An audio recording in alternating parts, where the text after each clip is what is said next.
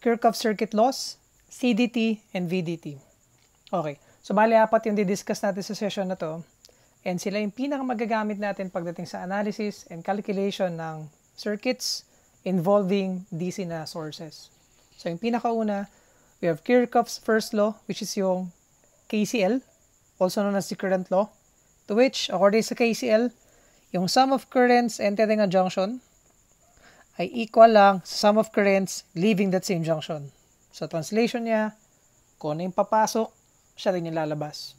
So sa example na to, meron tayong source na si 10 amperes. Ito yun.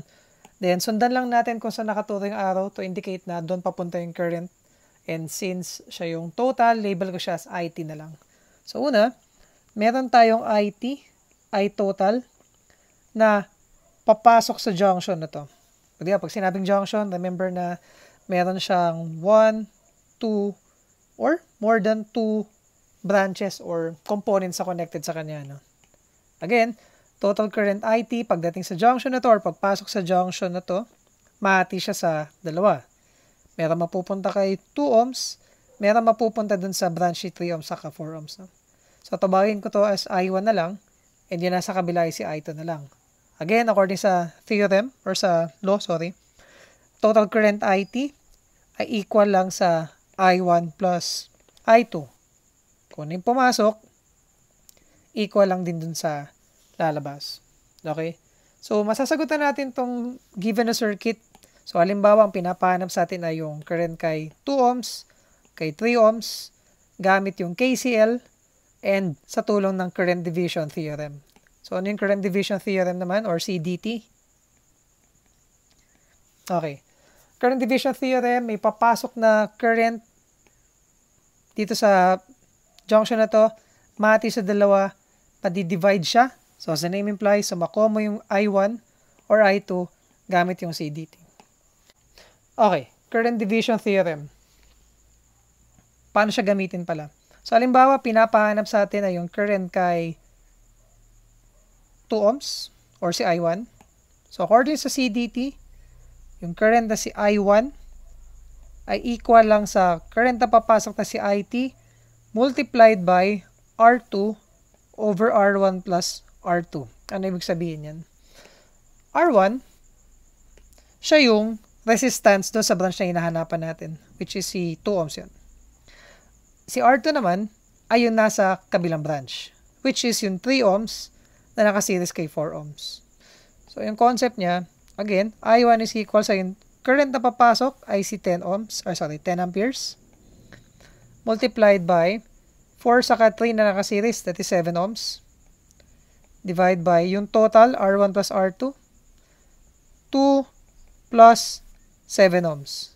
Ito yung 2, yung branch ng R1, and yung 7 ohms naman ay yung branch ng R2, which is yung 3 saka si 4 ohms na nakaseries. And this will give us an answer na 10, again, multiplied by 7 over 9, 7.778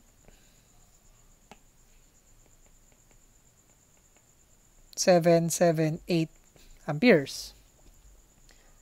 So, basically, ang mapapansin dito sa formula natin, no, kung sino yung hinahanapan mo, kunwari si 2 ohms, say label as I1, yung nasa numerator ay yung resistance ng nasa kabilang branch. Or, yung branch na hindi mo hinahanapan ng current. So, ganun yung current division. No? So, ibig sabihin, again, halimbawa, hanapin ko naman si I2. So, this is equal sa IT in total, multiplied by, this time, R1 naman, over R1 plus R2.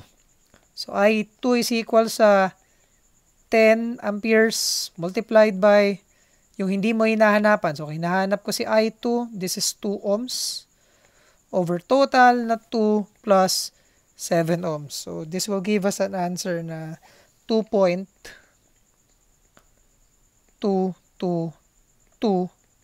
amperes. Okay. Then, kung babalikan natin yung concept ng current division, no? Okay. Nahati yung current sa dalawa, I1 and I2, galing sa total natin na si 10 amperes. So, current division, mapapansin, highly related siya or related siya directly sa KCL. To which, add mo yung dalawang answers na nakuha natin. No? Given yung concept na to, 7.778 plus 2.222, babalik tayo sa 10. So that is also yung si KCL. Okay? Now, yung second law naman ni Kirchhoff, we have KVL or Kirchhoff's voltage law, to which, according sa KVL, sum of the EMF sources ay equal lang sa IR drops. Ano ibig sabihin nun? Kung ano yung meron ka, mahati siya sa lahat ng components na dadaanan nito. So again, sources equals to drops. Kung ano meron ka, ibibigay mo lahat, walang matitira. Okay. So, paano gamitin si KVL naman? Then mamaya, meron tayong demonstration ng voltage division, which is yung kapartner niya naman, pagdating sa series na connected na circuit na. Okay. So, for KVL, first things first, gawa muna tayo ng loop. Say, pwedeng clockwise, pwedeng counterclockwise. So, for this example, say, clockwise na lang yung loop. Pwede ka mag-start kahit saan. Say, mag-start ako na lang sa point na to. Yan. So, for KVL, tingin ka sa sources muna, no? Again, sum of EMF sources. Ilang sources yung meron tayo? Dalawa, which is si 12 and si 3 volts. Okay. So, yung tracing natin is clockwise kung sakali, no? Okay. Then, for polarities, negative to, positive to, positive to, negative to. Again, clockwise yung tracing natin. Okay? Kung saan siya lumabas na polarity, yun yung susundin natin. So, halimbawa, kagaya nito sa 12, pasok sa negative, labas sa positive. So, this will be positive 12. Yun yung unang source natin. Next, pasok sa positive, labas sa negative pagdating kay 3 volts. Again, kasi clockwise yung rotation natin. So, this will be minus 3 volts naman ko sakali. May source ka pa ba? Wala na. So, yun yung dalawa. And for the sum of IR drops, labelan ko na lang tong loop na to as current I. Okay. So, I muna. Sulat mo yun, I. Then, sino yung mga dinaan ng resistances niya? 1, 2, 3, saka 4. Or, again, kung dito akong simula. So, 4 plus 1 plus 2 plus 3. Sulat na lang din natin. 4 plus 1 plus 2 plus 3 ohms. Okay. Then, transpose natin sa kabila, we'll get I, which is equal sa 12 minus 3 is 9. Okay, then 4 plus 1 plus 2 plus 3 is 10 ohms. So, this will give us a current na 0.9 amperes. Kung current yung hahanapin natin. Pero, again, eto na. Yan. Ito na yung pinaka KVL natin sa kanya o sakali. Okay. So, paano gamitin si voltage division naman or VDT in short? Or for short, no? Okay. Halimbawa, gusto kong kunin yung voltage kay, say, 2 ohms. Yan. Kukunin ko yung voltage kay 2 ohms. So, yung concept niya, no? Parang kanina rin. Say, labelan na lang pala din muna natin yung mga resistance, no? So, ito na lang si R1, R2, R3, and R4. Okay. So, concept niya, again, halimbawa, hanapin natin yung voltage kay R2. Say, tawagin ko siya as V2. Okay. So, V2 is equal sa total voltage VT multiplied by R2. So, this time, mapansin, no? Yung nasa numerator ay kung sino yung hinahanapan mo ng voltage naman. Then, sa denominator niya, yung total resistance. So, in this case, lahat. So, this is R1 plus R2 plus R3 plus R4. Kasi, apat yung resistors na given dito sa circuit natin. So, kung dalawa lang yan, edi, ano siya, R1 plus R2 lang, or depende sa dami ng resistances. No?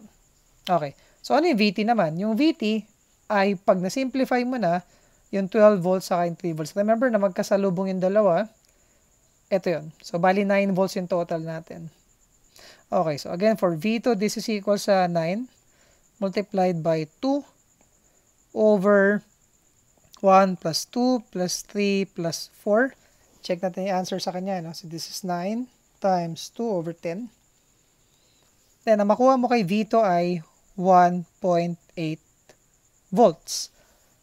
And to check kung tama tong sagot natin, okay, since nakaseries siya, do remember na V is equal sa I times R. And pag nakaseries, yung current I, same lang doon sa lahat ng components na dadaanan nito. Okay. So, for the voltage kay R2, so V2, this is equal sa total current I. 0.9 amperes multiplied by 2 ohms will get 1.8 volts. So, same siya dun sa nakuha natin na answer kanina. Okay? Again, remember, KCL, current law, KVL, voltage law. Then, meron tayong CDT, current division theorem, and voltage division theorem. Okay.